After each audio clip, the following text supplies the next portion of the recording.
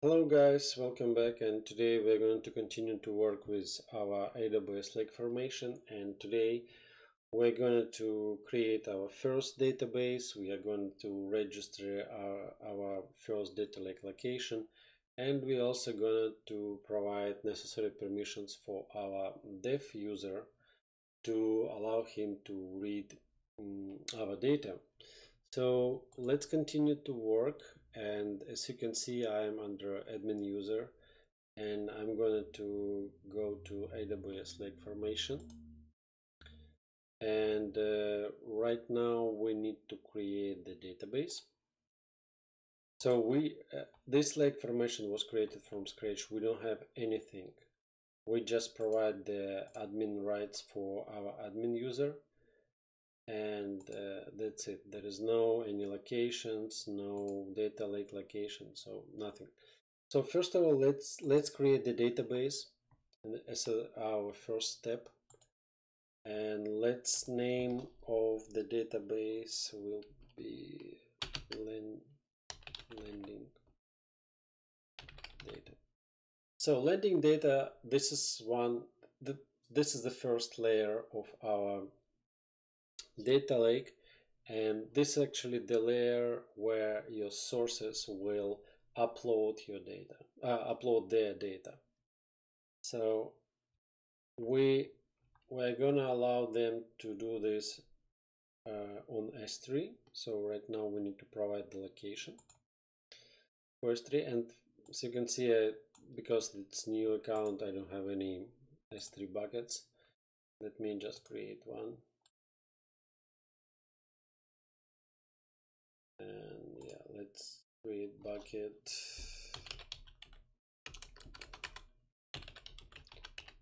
cloud in action landing data. That's great. Okay, so now we will select it and provide the short description like landing, not landing zone, data landing zone for sources. Okay, let's create the database. Oops, sorry. Let's create the database, and now let's do the registration of our data lake. So we create the bucket, and right now we need to register in lake formation. We need to register our bucket. So I went to data lake location, click register location, choose the S3 pass which we created, and just click register location. Okay, now we did this, we did that. So now let's try to switch to our dev user and see what our dev user is looking. I'm just pointing your attention that we are under North Virginia region. So in that case, let me choose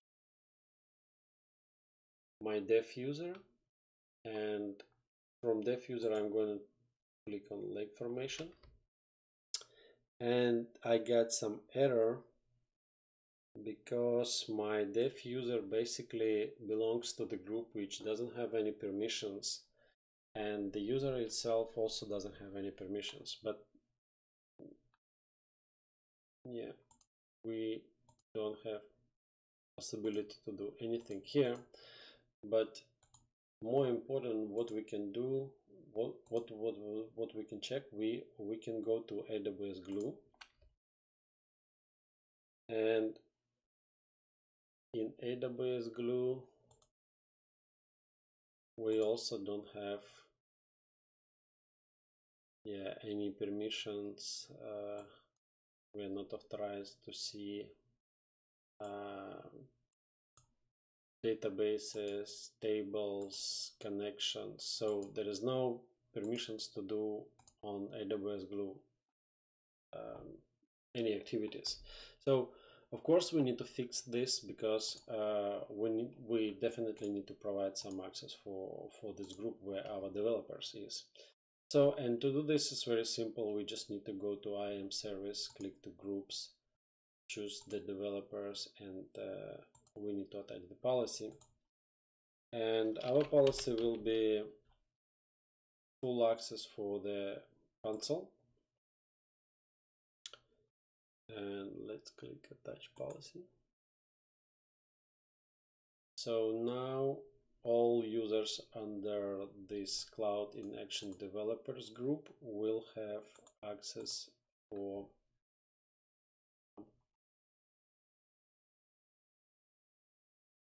Glue service. Let's check this. Let's refresh. Yeah, it should wait a little bit. Yeah, so we don't have error which show us like we don't have permissions, but we still don't see anything.